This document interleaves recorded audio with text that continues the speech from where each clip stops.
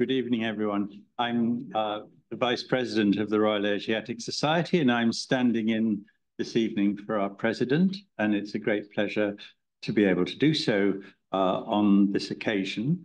For those of you in the room who are not Fellows of the Society, please sign up before you leave the premises this evening, because without the support of our members, we cannot put on such wonderful functions as we do throughout the year.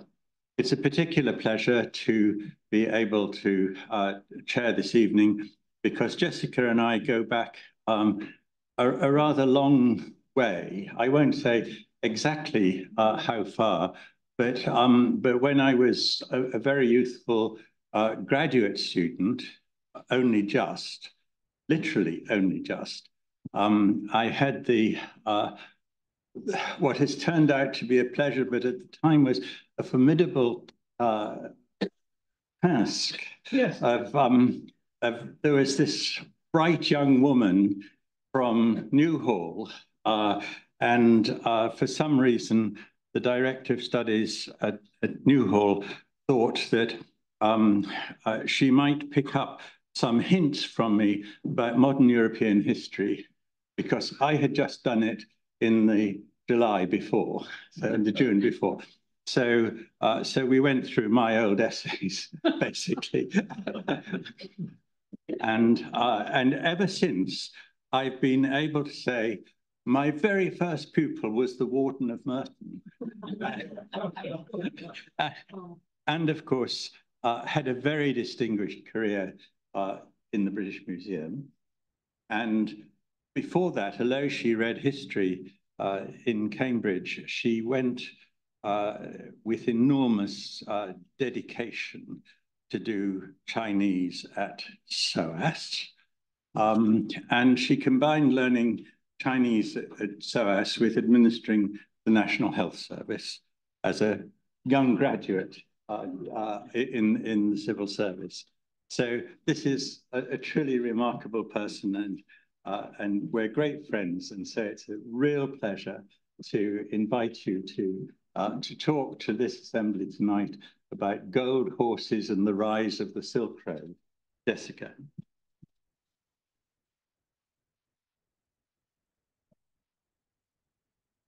Yes, Gordon hasn't explained that his essays in the exam, which he passed so brilliantly, were much better than anything I could achieve.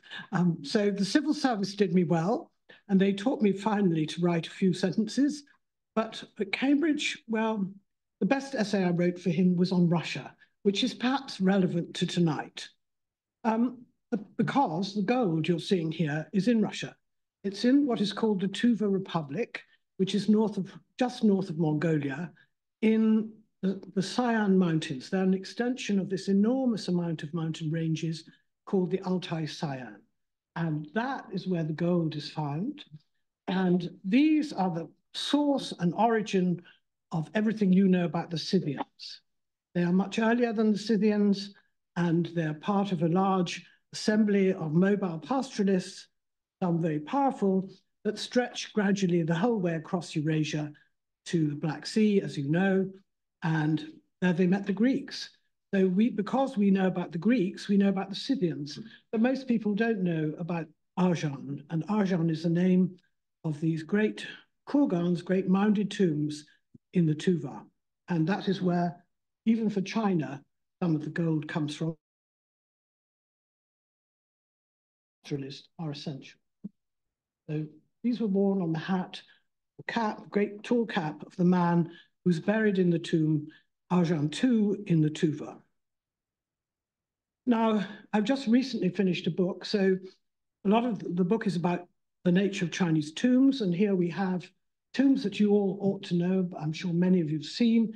This is the Chanling, one of the earliest tombs at the Ming Tomb area near Beijing, and it's beautifully placed, has the mountains protecting it at the back, and it faces the river. So tombs are where everything we know in the British Museum or the V&A come from. All the Chinese objects we look at come out of these tombs. And as I'll say very briefly, but not explain in detail, The Chinese had a deep commitment to the afterlife. When someone died, they produced a fantastic tomb and put in everything needed for a rich afterlife. And if that hadn't happened in China, we wouldn't have anything to look at, because that's where everything dated up to at least the Sung dynasty in the 12th century. That's where everything comes from. Now, I'm going to talk a lot about geography because the horses, the gold, and the Silk Road is also all about geography. But above all, we need to recognize where China is. And China thought it was in the middle of the universe, like people thought Jerusalem was. Both were a mistake.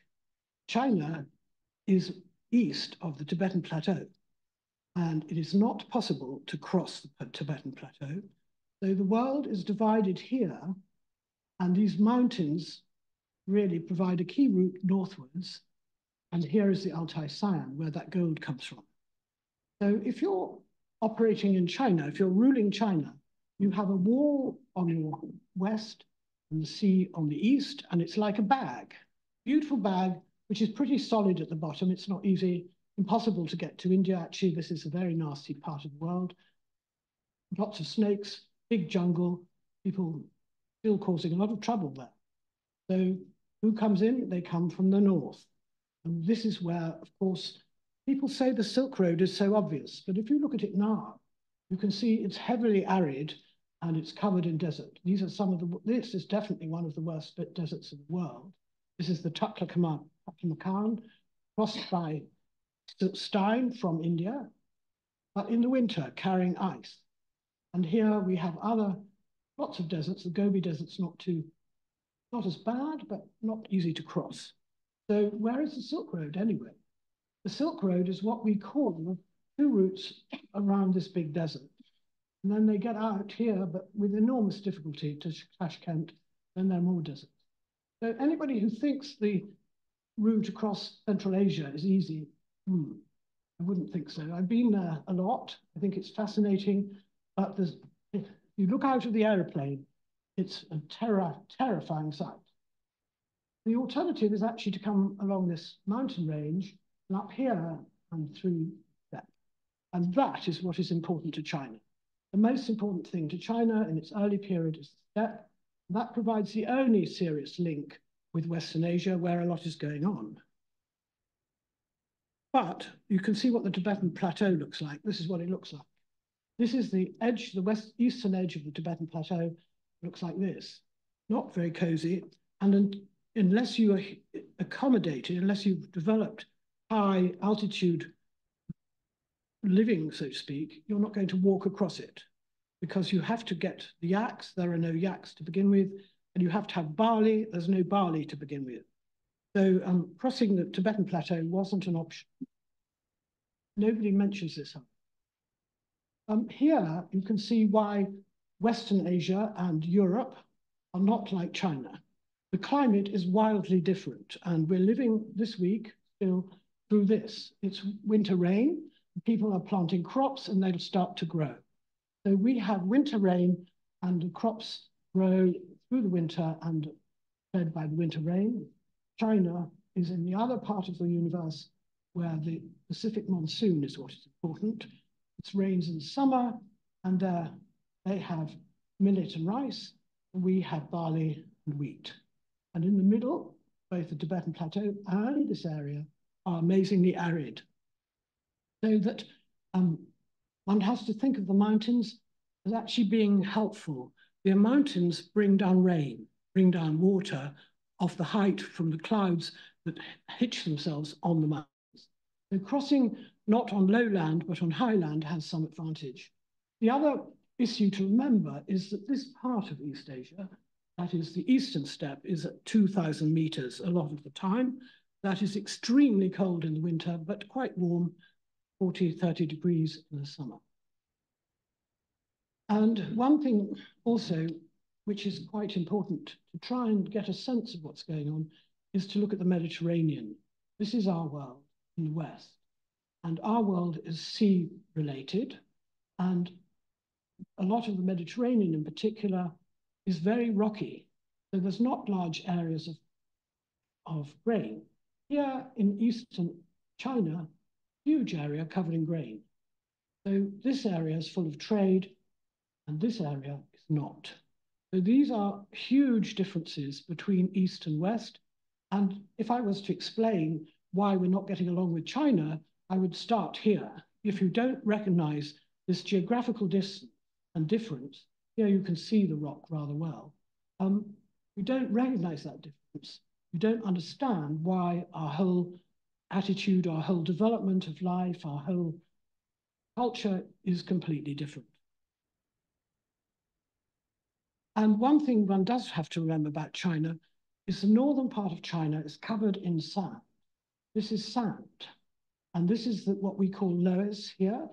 And this is the deepest deposit. Over here, it's 200 meters deep. That's pretty deep. Towards Beijing, it flies in the winter, but is only 10 meters deep.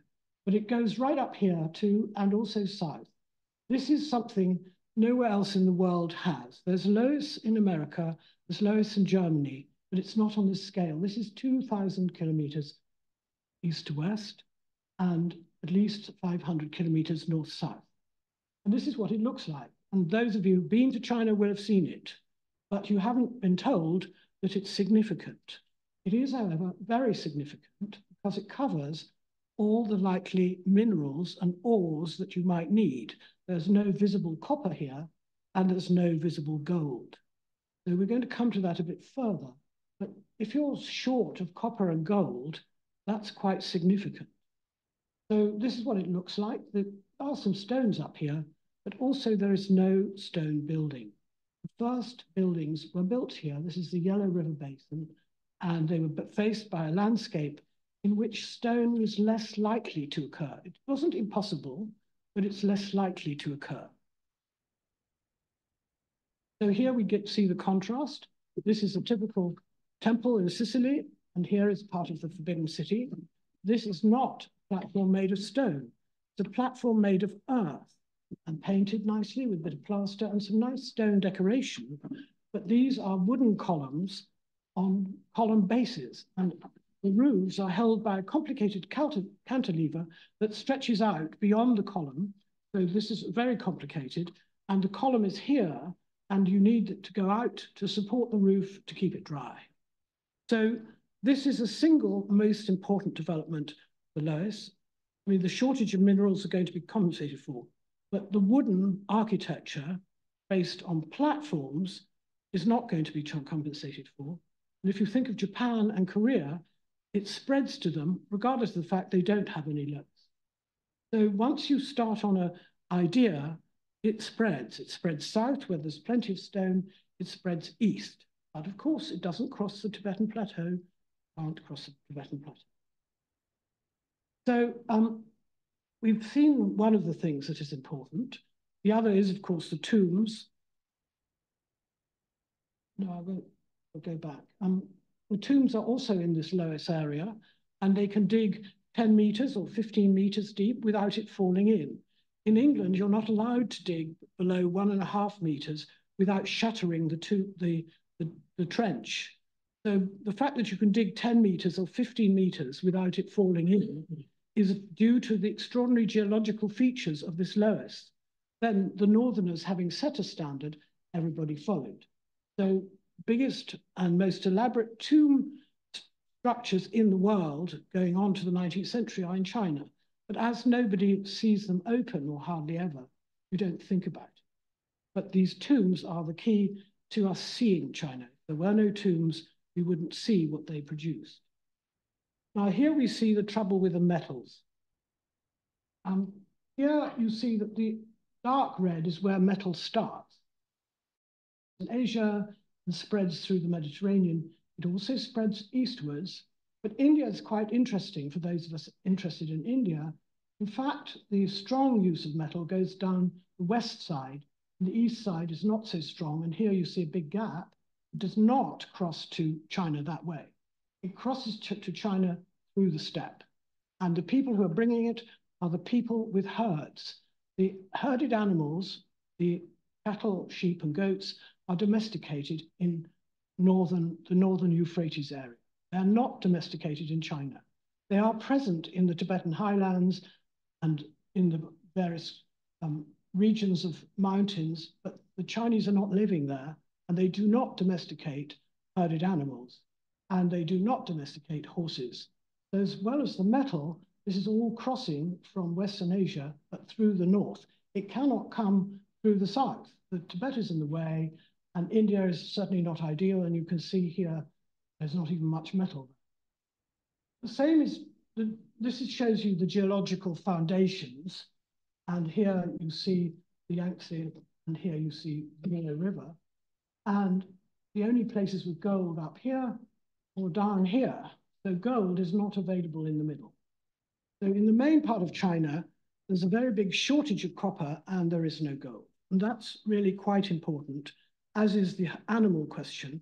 You want to think about why is China like it is, and why does the Silk Road have any function? It is due to the shortages of metal, animals, and the difficulty of crossing.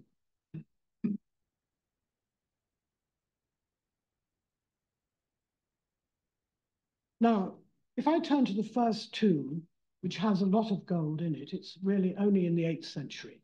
This is a time when the people in the steppe have started to ride. Now, at one level, this is a very conventional guy. He owns the ritual vessels at the top. Doesn't seem to like jumping around. He owns the vessels at the top, then his wife owns the next one, his concubine the ones below, and at the bottom his son.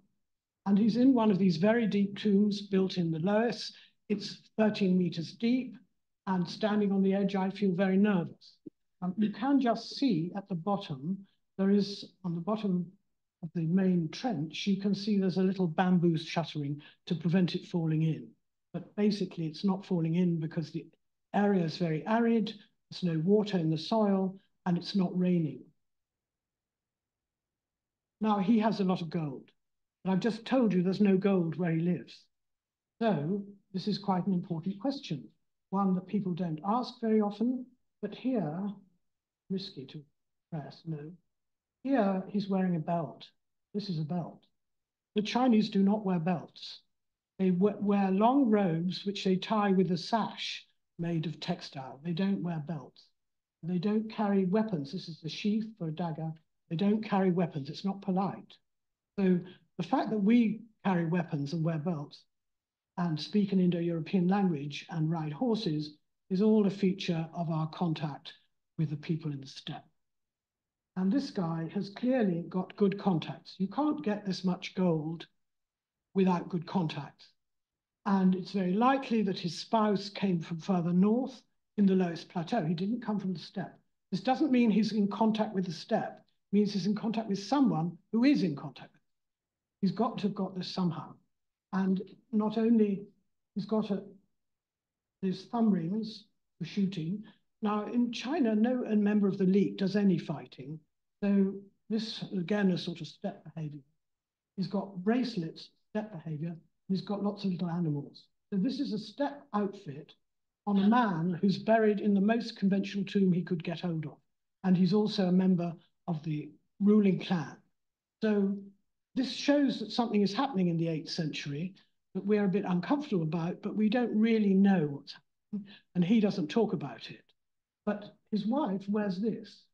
This is the sort of stuff you see on Mongolian women in later times. You see in Troy, and here he's got some knives with iron blades, and that is another clue. China does not use iron until stimulated into doing it by contact through the steppe. So the background to the Silk Road is that there is an impediment in the Tibetan plateau. You can't go straight across, and the very first contact is through the steppe. And the steppe remains, to this day, an important feature, as you know, from Putin's agreement about selling gas. Same stuff. So here we have, but what is important in the steppe is a little boy on the horse. We're at Karabulgas in Mongolia, in Outer Mongolia. And in 2017, I'm there with a small group of Oxford people with a smaller group of Chinese. And the boy is concerned about who is getting in his way and going onto the this is the city wall. What are they doing on his city wall? So he jumps on his pony and comes to look. And he's quite anxious about it. The Mongolians are not that keen on seeing the Chinese in their territory. But you now can see the geology or the geography in a slightly different way. Here are the mountains, and the mountains are a lot more easy to deal with than this, Taklamakan or Tibet. So this, the Altai, and this is Tuva, where we're going to see things. Arjan is the place with all that gold, and here is Lake Baikal. So I've flown many times across this, and it's my greatest wish always to take more photographs. It never helps me understand, but take more photographs of either Baikal or these big mountains. This area is a sort of the size of France. So it's a big, big place. And this part of the steppe is, of course, 2,000 kilometers, 2,000 meters high.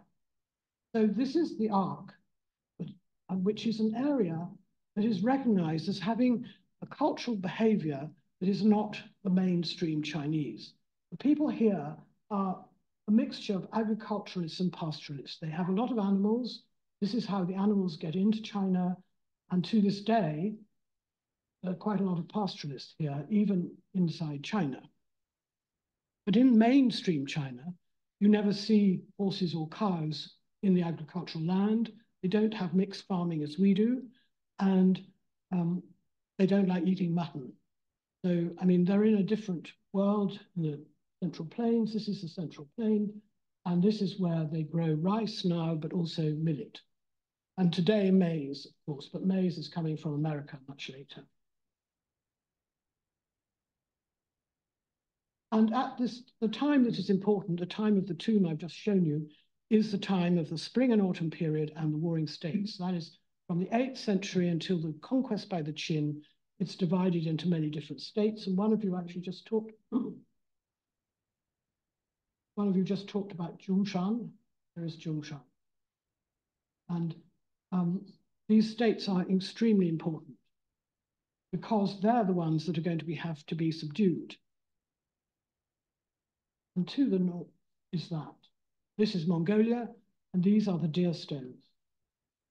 And the important feature about the horses in Mongolia is that this area, which is pale blue, doesn't have enough of certain kinds of nutrients to feed to horses. And also the people in the blue area in the past used to be susceptible to what is called the Kashin-Beck disease. That is, their bones and their joints did not form properly. There's plenty of this. Of course, I think most of the trouble is it's far too hot in the summer and far too humid. Because horses, to run fast and to be useful, they have to be able to sweat. If it's humid and hot, they can't sweat. So the whole of the central China is not good news, and the south is very bad news because this is extremely humid. And when I first went to China, I couldn't understand why it was always raining, but it was. However, you see here in the north, it's much better, and it's the same true in Mongolia. Mongolia, as I said, in the winter is extremely cold, and even in the summer, it's windy. There's not a tree in sight, and there are no cabbages. So difficult. Anyway, that's where the horses are, and that's what is going to cause the trouble for China for the best part of 2,000 years. This is what Mongolia looks like. You can see there's a shortage of trees, no cabbages. And that's what a deer stone actually looks like. And you can see the familiar stuff, animals on this part. This happens to have a head on it, but that's very rare. They often have little bits of jewelry. So you can see they've got little earrings. And then they have weapons. The weapons are what is important. This is a rein holder for driving a horse in a cart. This is an axe. These are whetstones, and they have lots of daggers, often with animal heads, and they have a whole set of burials where the main mound is in the middle, but all around are repeated interments, burials of horse heads and horse bones. They're not all buried at once, maybe twice a year, and they're part of a very complicated ceremony of the horse. And you would never see this, and you don't see this in China. This is the place I showed you where the gold comes from, and therefore we're going to the north of Mongolia, but not very far north. This is the Tuva. The Tuva Republic is in eastern Siberia, if you like. Here it's a mountainous zone in the Sian, and the mounds are the burials of the lords of the region, and they're called the kingly mounds. Here's one on, this is the Aujan II under excavation, and this is their log coffin, and you can see they're covered in gold. And this is a gold quiver, their boots with gold. The man has gold tops to his boots, and he's covered in these tiny animals. He has more than 2,000 little panthers cast gold on his clothes. These are reconstruction of what these two look like. The man is the important one for our purposes. You can see he has the horses on his cap, and he has a very elaborate belt. The Chinese do not wear belts, I just repeat that, and they do not carry weapons attached to their belts. That would not be nice ritual behavior. So he's also wearing soft shoes, and I will repeat that later. Soft shoes are the sign that they're riding. So they don't want to kick their horses with pointed shoes. So they're wearing soft leather shoes. He happens to have gold around his leggings and his boots, and he has a torque. And if you go to the British Museum, you'll see these torques go right across Europe, right across Central Asia, and the steppe really, all the way to the Celts and Britain. So it's a culture that does not embed itself in. Here you see the place where it does go. It goes to the mountains north of Beijing. These are the Yan Mountains north of Beijing. And the map, which is from the book I've just finished, shows you where the drawing is, the map is made, and then it shows you the other steppe sites to the northwest. And the tombs here show that the people who've moved in to around Beijing in the 8th to 7th, 6th, 5th century have close relations with the steppe, that he is wearing a set of bronze animals on his clothes made in the shape of boars. And he has one of the very early types of belt hook. This is a belt hook, hoop for the belt. And here you see it, it's up here. Here's the ram, and this is the circle. And then this is the disc, many other discs here. But there's more of these discs, they come from his belt. And he has weapons in his belt. He's lying on various kinds of textile. This one is decorated with bronzes all the way around.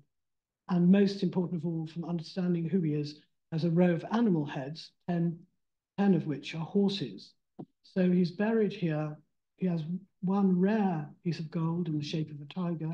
He has steppe arrowheads, and maybe not from steppe, but he's perhaps the 2nd or 3rd generation from the steppe. And they're moving gradually into the edge of China from Mongolia. Now, why did they move? Probably occasionally, it's a very bad news in the sky. It snows and then it rains and then it freezes. And that makes it impossible for the horses to get through to the grass. The horses are very important to the steppe people because they can beat up, crush the snow and push it away so the cattle can feed, sheep can feed. But the horses, like everybody else, cannot get through the ice. So every now and then there's an impossible winter in the steppe, and people move a little bit closer, slightly better environments. This is not much better. It's still very high. It's still very cold in the winter. But we can see that these people are closely connected from their belts. This is the man we saw in the Tuva. He is from the Russian Republic, from the Altai Sian. And at the top is his belt laid out. And it consists of a plaque or a section which has a cross section like this. So through if you have a row of these with this cross section, you can run a belt through it. And they are current, this kind of belt is current in what is today the Russian Republic and in Kazakhstan, and it is never used in China. So though this man in the tomb I've just shown you lived on the borders of China, as you see, he had a belt, his is on the right, and the drawing of that belt is on the left. Person in the region of Beijing knew what a belt should look like and how it should be worked, because the Chinese, in due course, made belts with plaques on them, but not belts that ran through these sections like a loop. So he's got his belt, as you can see, running through. Also, you can see the weapons are similar, not the same. This man in the tuva has an iron blade in a gilded or golden grip. The man on the left, whose tomb we've seen, has two bronze weapons, but the same combination of a dagger with two and a knife. And the combination dagger and knife then moves into China. And here you see an example of the obsession with horses that the Chinese develop. This is a tomb in the northeast, and he's buried with stone around the main chamber, which is very much a steppe behavior. And they only excavated 250 horses, but he probably had 600. Now, nobody in the steppe would actually want to bury that many, and the most you ever see is something like 20 or 30.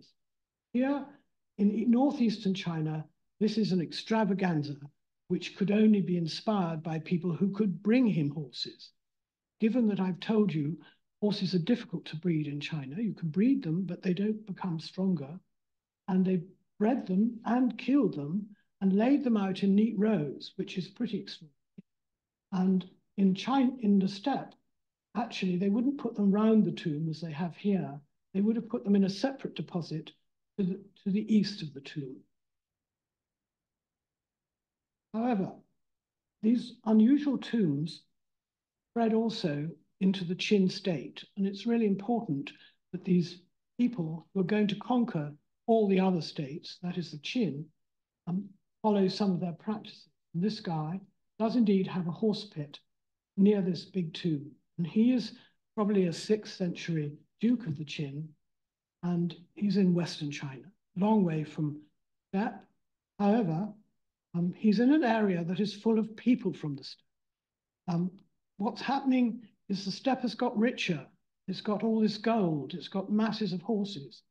And the Qin are a very peripheral state from Chinese point of view, and they are in the West. And so they're going to move east and they're going to conquer China. But their position in the West has given them access both to the weapons and the gold, but also the horses. And that's really why I'm mentioning them. So here on the right are weapons probably from that tomb. It was loot. They were found in a minor deposit, which was probably due to that tomb being looted. And on the left, you see the bronze dagger and knives from the Arjan tomb. So that if you like, the kind of weapons you need to have if you're a grand man are now made in the Qin area, but imitating the steppe. And you can see what's happening, that this is a map showing the spread of gold, particularly the spread of gold belts. All those square plaques are for belts. It's actually coming from the north to China and then carrying on west to the Scythians. So that this interesting gold shows that they've got hold of more gold. This was not possible and not visible, say, 1,000 years earlier. There's no evidence of this extravaganza of gold in 1,000 years before, or even 500 years before. And what you also see, some of you may know the site of Pasarik. It's a site with large tombs like those in the Tuva, but in this case, covered in such a way and perhaps very high that the whole tomb froze and the bodies within them were preserved, the leather, the furniture, the physical remains were all preserved in the Pasarik tombs. This is a bridle for a horse that was preserved in one of them. And important for this story is that they have S-shaped cheek pieces. So at this date, in fact, these S-shaped cheek pieces spread everywhere. And here, a burial, this was a very nice exhibition at from Kazakhstan in Cambridge in autumn 22. And they too have this kind of cheek piece, like we see at the top on the right. This is a drawing. It's not by any means, it's a reconstruction of the harness of the horse in that site.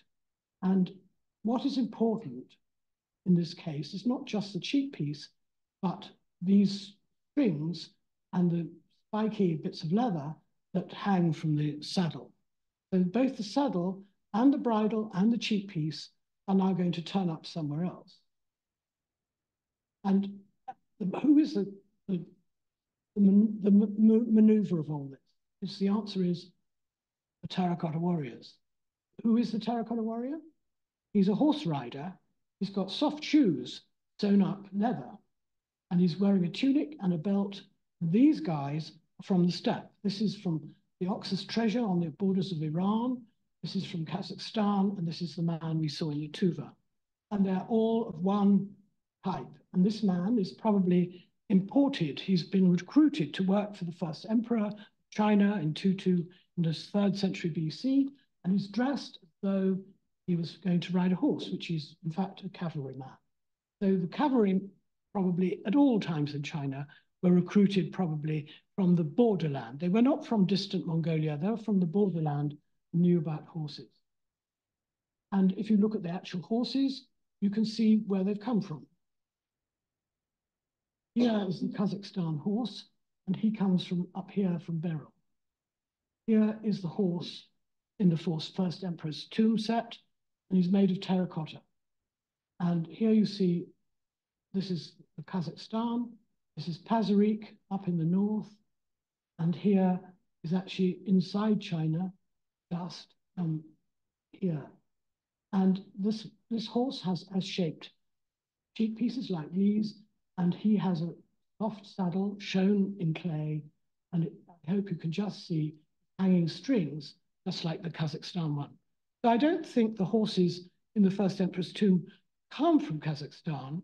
I'm arguing instead that we should think of this whole region as having one tradition of horse riding and horse managing, and that the people who support the first emperor, he needs a lot of support. If you've ever seen that tomb and you try to think how it was built, you need a lot of support to do that. And the Chinese themselves think that because he's from a rather primitive background, the Qin, if anything a bit primitive, he actually had a lot of help from the Eastern people. But I would think many now argue he also had quite a lot from the West. So the world that he thought he governed, conquered, was the whole world. So he would not have shirked getting horses and horse managers from further west. They're part of his world, as part of the whole controlled area that he feels he controls. So I think that we have to look hard at this horse and recognize that he has a lot to do with Kazakhstan, with today's Kazakhstan. This is the tomb, and now we're in an extraordinary engineering. It is at least 20 stories high, but deep. So this is 35 meters, and this is 35 meters, and we don't know how they did it. Nobody has actually excavated. This has been done by what the Chinese do all the time. They do coring with a drill down, but they also have done it with remote sensing. So I believe this is semi-correct. We will never know. I don't think the Chinese will ever allow it to be excavated. But people have found these stones. It has the stones. This is a section, so they have underground, if you like, a sort of encasement around the tomb chamber.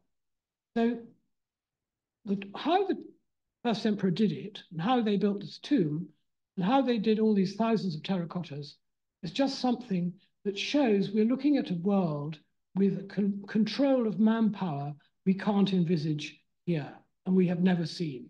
The nearest we come is with the Romans or 19th century industrialized Britain, but they didn't build this. This is done in Loess. This is done near Xi'an, where the Loess is at least 100 meters deep, possibly 200. So you can get a lot of it. And this is what it looks like when, I'm sure many of you have seen this. This is the famous picture of one of the pits. And it's a very complicated, very, very complicated site with as many as 50 or 30 to 50 deposits around the main tomb. This is the main tomb. And it has other things, really amazing cast bronze birds in the north. It's a really staggering sight. But actually, those of us who study China wish people would think more about places for warriors, because they're not the only place. Now, if we think about what has come through the steppe, we see a row of technologies that have come and a row of materials and artifacts. So that this has been an enormously important transfer route, both of technology, but also materials. And I've followed this in a bit more detail in my book, but you have to take it for granted that I actually think this is correct. But we now have to move to, why is the Silk Road important? Well, the Silk Road is this yellow line, sort of. I think it's slightly overestimating the singularity of it. There are many routes across this appalling area. You go up this route here, past Lanzhou. This is between the Tibetan highland and the Gobi Desert. Not cozy at all. And it's a route of oases with deserts in between. This is much worse. These are routes of oases with deserts in between. And the numbers of people who got through initially were probably very few. And nobody ever went the whole way. What they're doing is moving from one place to the next to exchange horses, exchange goods, and then someone else takes it on. And there's a very good book by Valerie Hansen that explains this in detail.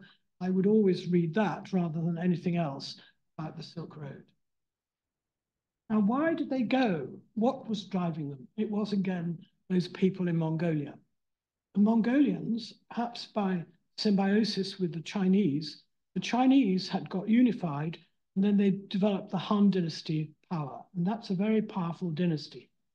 The people in Mongolia equally start to develop a unified rule of some sort. And one should never underestimate the people in the steppe.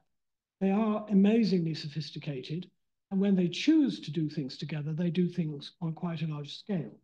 So the Mongolian area has developed a power called the Xiongnu, and they are causing a lot of trouble to the Han. They're actually making them pay tribute. So one of the problems for the Chinese is, over a very long period, nearly 1,000 years, they're paying tribute to keep the people in Mongolia from raiding them. And so what do they decide to do? They decide, well, we better try and find some other people to get horses from. We'll go west, and that's what happened. They started to build military, if you like, camps or military habitation areas who could then get horses. And how did they pay for the horses and the people in the military camps? They paid in silk. And we have in the British Museum one bolt of this silk. It's plain white silk. And Oral Stein, found it at one of these sites. And that is the coinage, if you like, time in that area. In due course, they trade other things. But initially, the silk, which after all comes from down here, Hangzhou, down here, where it's hot, humid, and sticky, that's where the silk comes from. And what is it doing? It's going up here to be traded for horses. And you know the stories about getting blood-sweating horses and so on. They come from the Fergana Valley, which is over here. So you have to go quite a way to get horses of different kinds. And Han Wudi, the big ruler around 100 BC, desperately needed horses. And that's where the Silk Road begins. Once it starts, the sentences, which you read there, Lolan, Bola, Butcher, and so on, they become large oasis settlements. And they are centers in their own rights, but they're not inhabited primarily by Chinese. They are often Indo-European or Turkic peoples, and they trade and become Buddhist, and this is the route that Buddhism came to. So as much comes east as goes west. So when you read about the Silk Road, you need to ask yourself, what is going which way and why? So it looks like this. It's not easy route. You can see that a lot of it is desert, then you see the southern green, and then you see the Tian Shan. These are the celestial mountains, the mountains of the sky, of heaven, and the highest, and I'm looking probably, I took that photograph, 7,000 meters high. So it's not an easy trek, but that's actually the ridge on which the steppe people settle. So people who go along the Silk Road can, in those mountains, find people, horses. But you also can go further north, Altai. And this is the silk. And the silk is one of China's great, unlike us, they use a little boy, not a punch card system, but what we make, the various woven systems that we make in the 18th century with punch and 19th with punch card systems, they use a manual instruction to the boy to pull it up and pull it down. So the looms are quite frighteningly complicated, and I don't even know how to begin to describe them. And the place to see them is the Hangzhou Silk Museum. If you're ever in Hangzhou, where Alibaba is, and this great lake, the Silk Museum is one of the real calling points. And coming in the other way is, of course, the Buddhists. And they're doing something that changes China quite dramatically. On the top left is Palmyra, not Palmyra, Petra. And you see the figures between columns.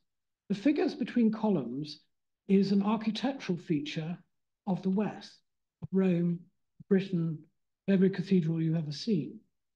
It goes with Hellenistic and above all with trade to India and Afghanistan, the Kushans. Here you have in Afghanistan figures in that kind of architecture. And then it turns up in China and has traveled the whole way across the Taklamakan to lowland. And so at the British Museum, we actually have wooden architecture that shows it. Here you see a Buddhist figure with a column and a sort of fake ionic column, capital. And here you see the kind of ornaments you might see in the Hellenistic world. Actually, they come from Yungang. This is Yungang near the northern capital of the Northern Way, Datong. So one of the few pictures I managed to steal by taking it from outside cave. And here you see the kind of route we're talking about from India up the Khyber Pass. Does not come this way. It might come by sea, but it doesn't come this way. And then through the desert area, these are Izil, Dunhuang, and Yungang, which I've shown you. So as much as a horse route or a silk route, this is a Buddhist route, and it's absolutely critical to China because it enlarges their sense of how big the world is. Suddenly they learn about a whole area with writing, with scripts, with different art forms, and they send people out to find out more. At much the same time, or a bit more similar time, period of Byzantium, you also get people meeting through the steppe due to the Turks. People we call the Turks living in Anatolia are later descendants of people who come from this area. And they spread down into Xinjiang, causing a lot of trouble for the early Chinese dynasty of the Sui and then the Tang. The Tang then dominate. This is in Tibet, but you see here in China, this is in the north, in what I call the Arc. This is in Japan. You see the dishes here in the West, and there is what I would call a diplomatic route. People are exchanging diplomats and drinking and eating off gold and silver. And that is not a Chinese behavior because they haven't got any gold, and pretty short of silver. So the fact that the Chinese do this shows the immense impact of this relationship with the West. And here, if I like to end by saying we should actually see that the Eurasia consists of three enormous groups and independent. Though they influence each other and make exchanges, what we're looking at is China here, down with its enormous area of rice and millet, but not so much use of the sea, and an enormous wall here, which they can penetrate, they cannot go across. So this is China, and it is, in my view, a completely independent culture. And so when we talk about the Stone Age, Bronze Age, and the Iron Age, I wouldn't apply them to China. China does something different. And if you go over here, you find the linked up mobile peoples who go from the edge of China all the way to the Caspian and the Black Sea. And it's really important to see that these are, in fact, the drivers. these are the most important people because they supply the horses, they supply danger, they supply change. They may supply different things to different people, but they're very, very important. And the Chinese any help by constantly calling them barbarians. Yes, barbarians, but we're barbarians to the Chinese. I can tell you, getting my Chinese visa at the moment is proving extremely difficult because we are very much not important to the Chinese. And down here, this is Mesopotamia, and it's closely linked. This is the edge of Iran. This is the Tiger and Euphrates Valley. And here you see what I would call the rocky Mediterranean. Though there's plenty of space here, this is not that good in terms of crop compared with this. So who has got the advantage? I think one should be careful. And I do in fact think neither the Chinese nor the Western powers pay any attention to the difference in our histories. And as a result, we're always at loggerheads. And it would be very useful if more people paid attention to the 3 points that join us together and keep us apart. So that's where I probably will end. I think that's, yes, I end with the usual map. This is what I think is the key to understanding China. Thank you.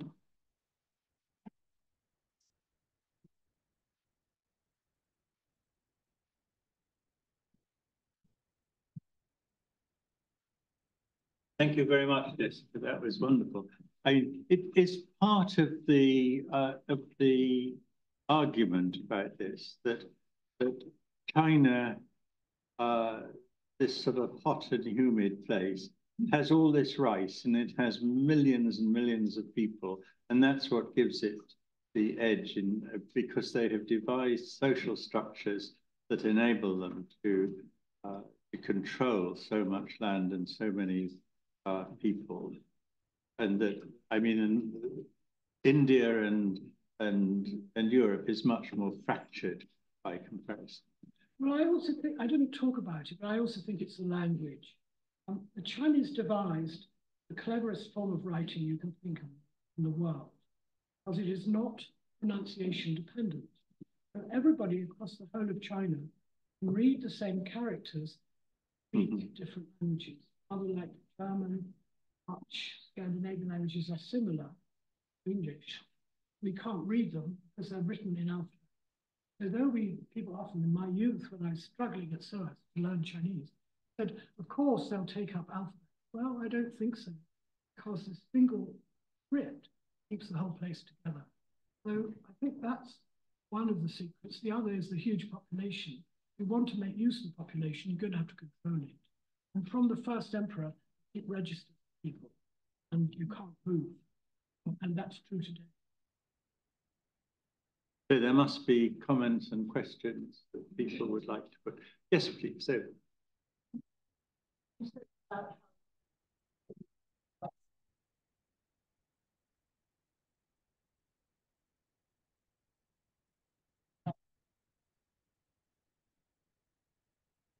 Well, funny thing is, if you pen animals in China, you find they're fed with millet. So the grain, you can feed horses millet.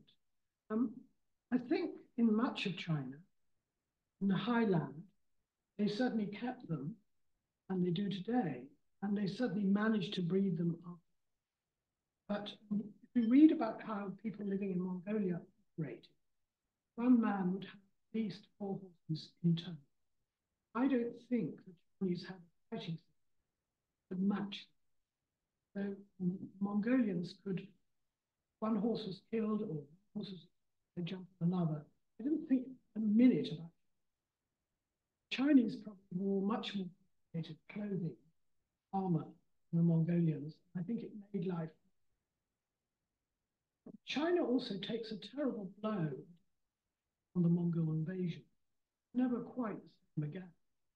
So actually read about China, ancient period in which you work, medieval period. I think you find the contribution of these outside movements in many ways positive. Chinese wouldn't admit that in the past. constant whirl of people. Once the Chinese had been defeated by the Mongols, they weren't able to forgive, and they rebuild the wall. Life is more divided. Yes, yes, please.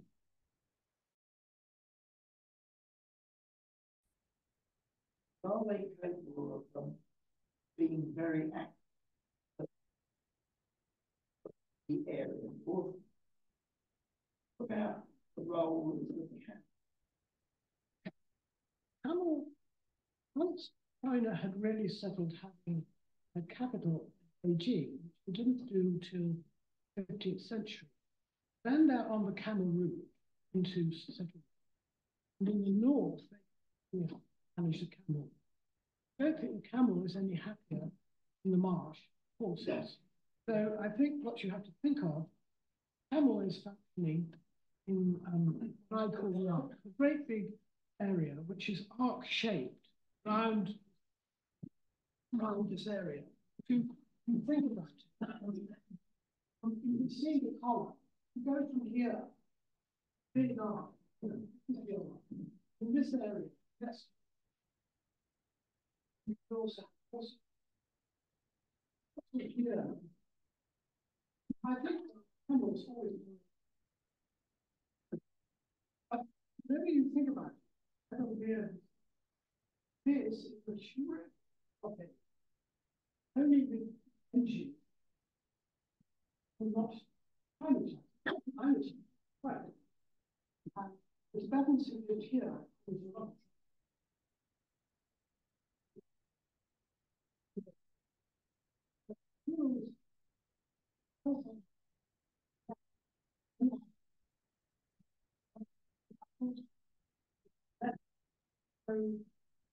Yes, camels are okay, and you certainly need them in India, definitely. But it has got to be done. Bless you. Drive it right. Jessica, fantastic. Thank you very much. My big question is, we're worried about the horses. What about the people? That wonderful tomb you showed that the Chinese have not yet excavated needed thousands of manpower. Where did their food come from? And that drive better. They weren't growing rice there. Not well. You can grow rice around Xi'an, yes, in the river valley, but they would have had millet. But people who, there's no doubt that in every culture, the elite are living the work of the poor. And so millions of poor, and they're suffering enormously, dying enormously. Did they have sheep then to eat? Well, the elite would not have eaten. I don't think anybody poor would meat. The Chinese diet, if you go there today, is actually very heavily, not meat, very heavily grain and vegetables. I mean, that is one aspect of China.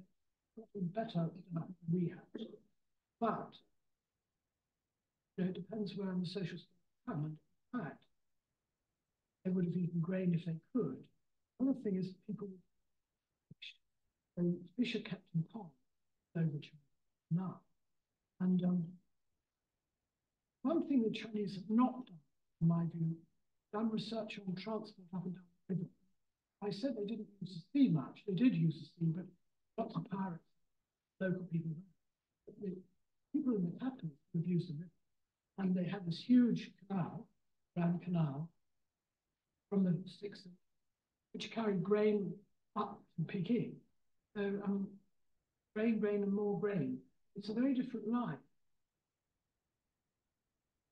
Think about sheep. You have people stealing sheep. Much quicker to grow rich in sheep than stealing grain. So I think, in fact, they didn't steal grain. I mean, they had enormous police and control systems for very large granaries. That is all about control, isn't it? The question. Reading that, what always gets Mongolian ponies, not being very big, having very soft hooves, until the Fergana horses were bigger than the Mongolian Did they have from the sounds like the horse burial bigger? Well, you have two things to say. One is that horse research at the moment is racing around, and they have just done a lot of research to show horses that we think of in the Far East, not Przewalski horses. They're not small horses. They are horses we are familiar with, which can be big. How big they were, I don't know, but they are not. They are the present day horse, and they are used in Mongolia from the beginning, not the. So that's all been done on DNA, and to read is Librado. Want to look up on the web Librado or Ludovic Ando, you might find long articles on DNA which tell you about it.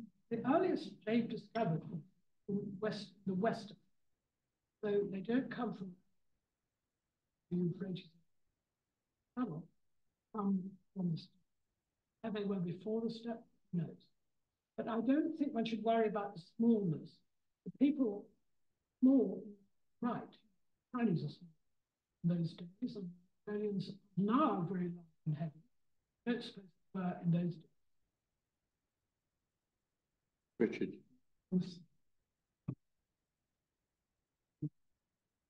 Wondering whether, as well as the whether there's evidence of linguistic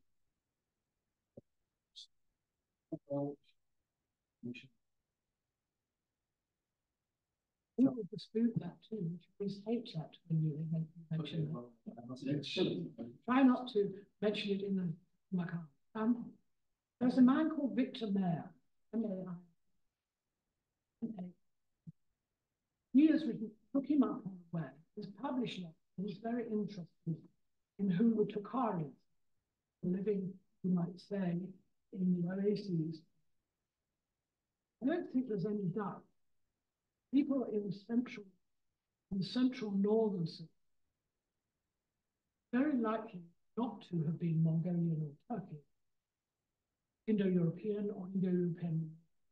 They're buried with baskets in quite an early period. So we're looking at a complicated story. I would go to Victor Mayer if I wanted to know a bit more. I'm definitely very happy to talk, send him an email. And he's published a thing called the Sino-Platonic Papers, 100. Some will cover this. So I would want to know about the linguistics of that. One of the things that is quite clear is that China is not a single entity anyway, but it is a single written language. It is not the same which is to the north. So in the early period, the men with gold may have been Iranian types, no Europeans, but they're rapidly replaced people who we associate with ultra, the Turkic related, and who are not unrelated, but closely Koreans. So languages are crap. Don't try. I stick to the objects because I think they're a bit easier. I don't think I'll ever get to master these languages. But it is, Victor Mayer is deeply into this. I would certainly look him up on the web. I certainly think you might find in the Sino-Platonic Papers, which get as a download, they find some about language.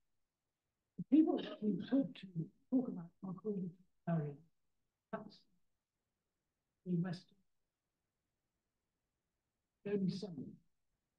I mean, by the time you travel to several, you have to think everything's in thousands of years.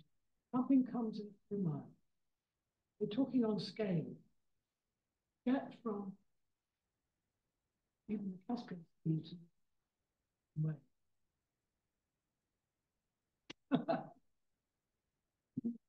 You want to come back? Another quick question on gold deposit. I always read that the very little gold. Who have very little? The steppe land, the steppe from Mongolia, from Manchuria. But you mentioned what? Large. No, what I said is Altai Mountain, and Tuva is in the Altai Siam group mountain. You get that must have is with gold. The great thing, which Russia has found crazy as the more mountains you have, the more minerals you have. The steppe has the problem of being flat, large winding rivers depositing mud, no trees and no cabbages. That's a problem. But once you've got in the mountains, you've got why they're so friendly with Russia and Afghanistan, years, all those are very important. Everybody should look at their mountains. Look at your mountains. That's all I can say. Own a few mountains quickly. We should invade Wales. Well, I think, thank you very much. I mean, there are two sort of general points that I'd like to pull out of this. One is, this was a very ecological set of arguments, was it not? And that suggests that that is a very profitable and good way to approach, and that one must never forget that geography is really, really important. And the second thing, of course, is that you've said what we glibly call Central Asia, or this whole steppe area, which receives really quite inadequate attention nowadays. This is an area too in which far more research should be done, because the story of how the steppe and its people, the steppes and the people influence. I mean, you know, we've all been overrun by these Mongols, have we not? And it influences all your three discrete geographical areas. So thank you very much for that. There is further refreshment if people would like, and Jessica will be here for a moment or two to be got at if you want to ask her further questions. But thank you very much indeed.